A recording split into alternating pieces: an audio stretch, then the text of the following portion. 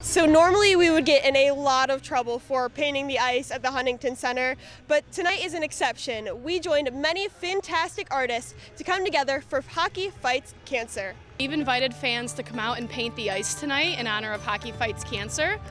They can paint messages of support for those who have either lost their battle with cancer or for those still fighting. And then this Saturday is our Hockey Fights Cancer night, where our players will be skating over this ice, so then all the fans in attendance can see the messages.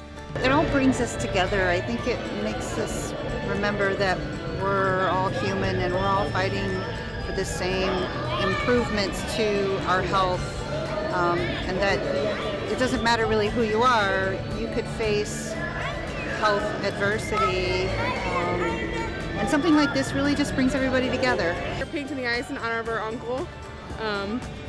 He has cancer, and then osteosarcoma, which is like a rare bone cancer. We recently started coming to the Walleye games, so just to come out here and have fun, and then just personally, this is all new for us. Like, it was all of a sudden kind of thing, so it was good that we could do something that was relatable for our life.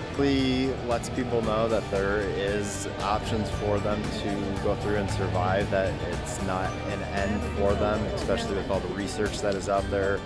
I think it's great. I mean, it's the city of Toledo is really doing a nice job in the Walleye. I think a whole lot of people is going to really appreciate it. Supporting our daughter. Our son-in-law passed away last March from pancreatic cancer, so we're here supporting her in her quest to bring awareness to the pancreatic cancer. It kind of builds community support, and everything that we do, we just love to build the community morale.